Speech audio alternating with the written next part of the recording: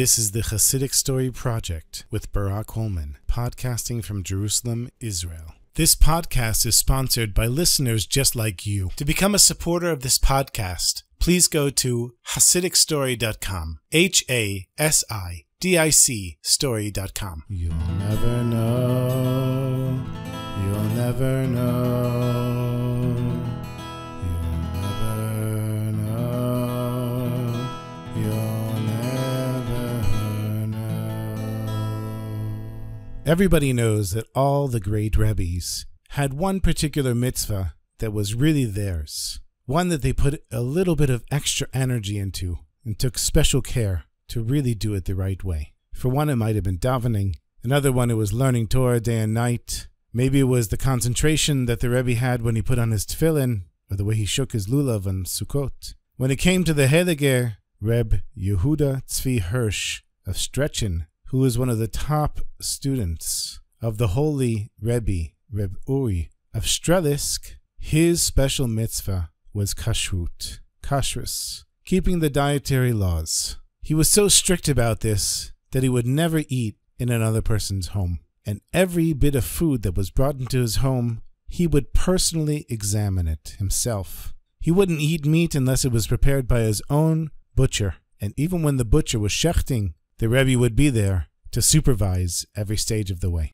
One day the Rebbe says to his Chassidim, "Get the wagon ready, we're going for a ride." And so the Chassidim get into the wagon, and they start driving, and they go for a long, long time, until they reach this little village very far from where they were, a place they'd never been before. And on the main road, there was a small, run-down building. It looked like kind of a restaurant. And on the outside, it had a sign, "Meat, eat here or take out." "Quick, stop here," the Stettin said. "I'm hungry, and I want to eat something." The Chassidim were looking at one another. The Rebbe wants to eat here. The Rebbe never ate out anywhere. Not at another Rebbe, not at another family member, not at even his closest friend. And here, the Rebbe wants to eat here? This strange place in the middle of nowhere? Maybe the long ride affected him.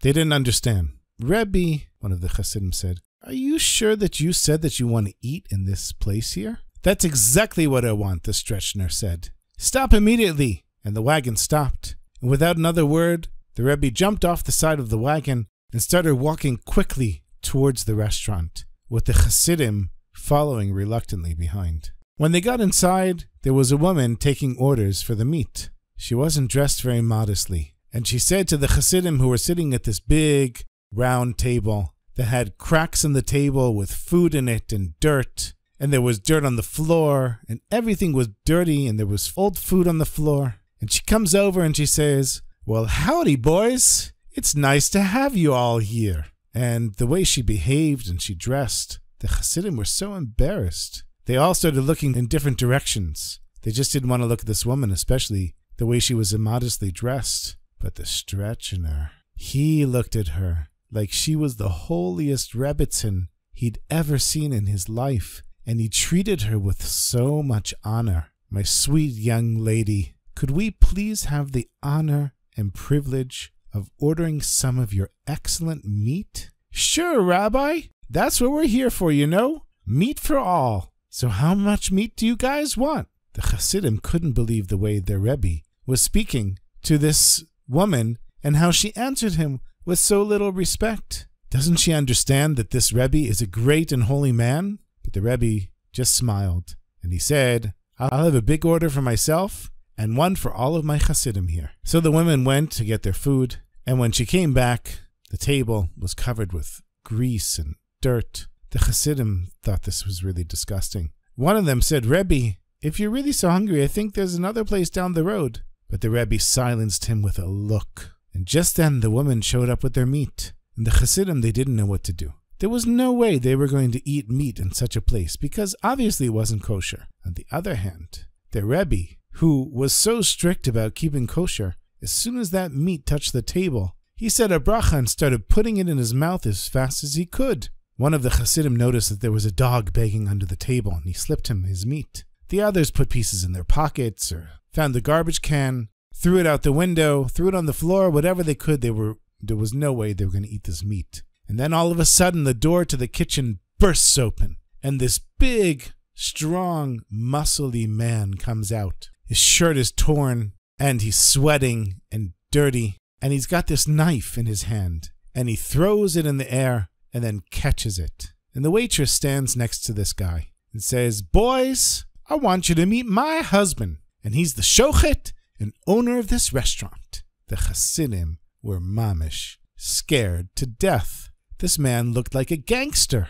He looked like a murderer. And to think that they almost ate the food that was slaughtered by this guy. They pushed their chairs back. They were ready to run out of the restaurant. But the Rebbe, quietly and respectfully, he stood up and he held out his hand to the shochet. And the shochet, who just noticed the Rebbe for the first time, he says, "Why, hello, Rabbi. It's so nice to meet you." And the Rebbe, he mamish started to tremble. He was shaking, and he said, "Please, sir, it's very important. Can I speak with you alone for a few minutes?" So the Rebbe and the man went into a back room, and 5 minutes later the Rebbe came out, and his eyes were red and swollen. He silently walked back to the table where the Chassidim were waiting. He sat down long enough to say the last blessing for the food, and then he said to his Chassidim, "Let's go." And they all left, with the strange couple following behind them. And as the Stredner climbed into the wagon, he turned and waved to the shochet and his wife, and they waved back at him, and then the wagon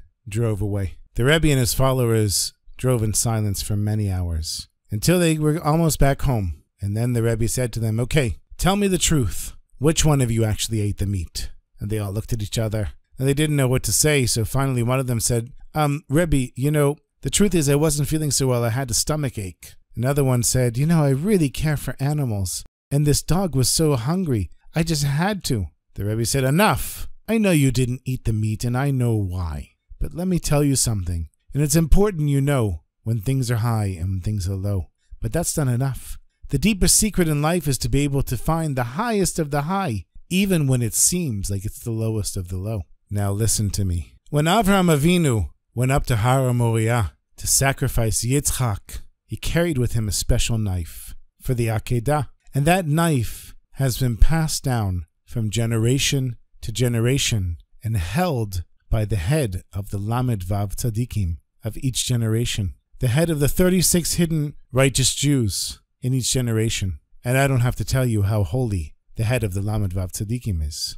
The owner of that restaurant is the head of the 36 hidden holy people of our time. And the meat that he gave us, the meat that you wouldn't eat, was slaughtered with the knife of Avraham Avinu. And I was begging him to let me touch the knife. And the tzaddik said to me he was so sorry, but he couldn't do what I asked him. The only one that can touch the knife besides him is Navi, Elijah the prophet, who takes the knife after each one of the head of the 36 tzaddikim passes away and hands it to the next one. They're the only ones that can touch the knife. So I said to him, "Can you please let me see it?" And so while we were alone in his room in the back of the restaurant, he showed me the knife, and it said written on it, "Ma'acheles shel Avraham Avinu." This is the knife of our father Abraham. The Chassidim could not believe what they were hearing. What did they do? How could they miss such an opportunity? They didn't have faith in their Rebbe, and even worse, they relied on their own ideas of what holiness should look like.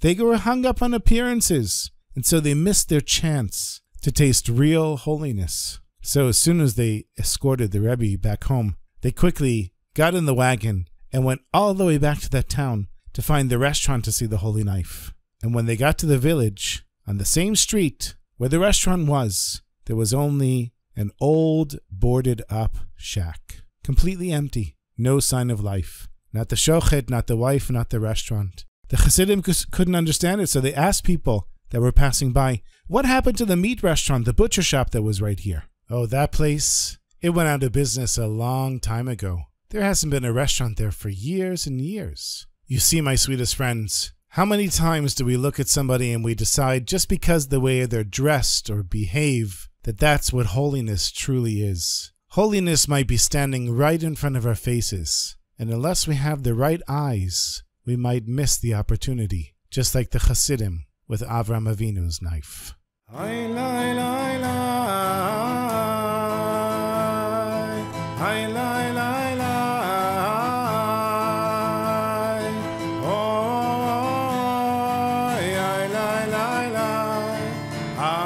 La la